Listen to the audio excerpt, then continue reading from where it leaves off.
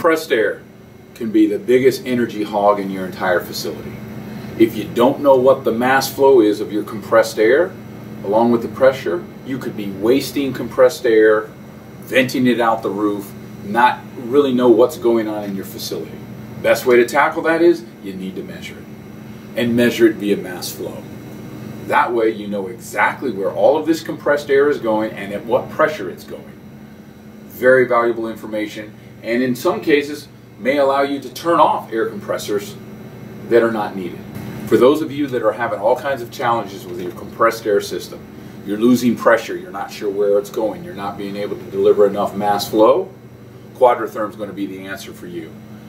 This version is a VTP, so it has temperature and pressure sensors in it.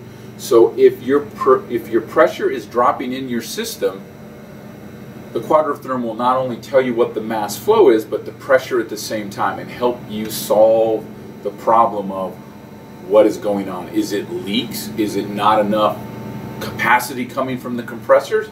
Is the demand too great? This is a great tool for you to help figure out where that energy is going. Compressed air.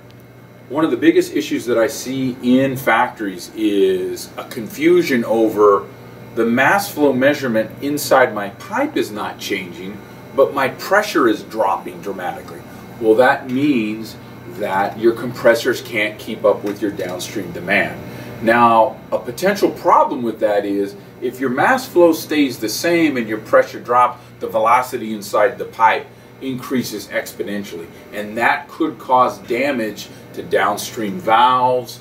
It can create a tremendous amount of noise, make it discomfort for employees.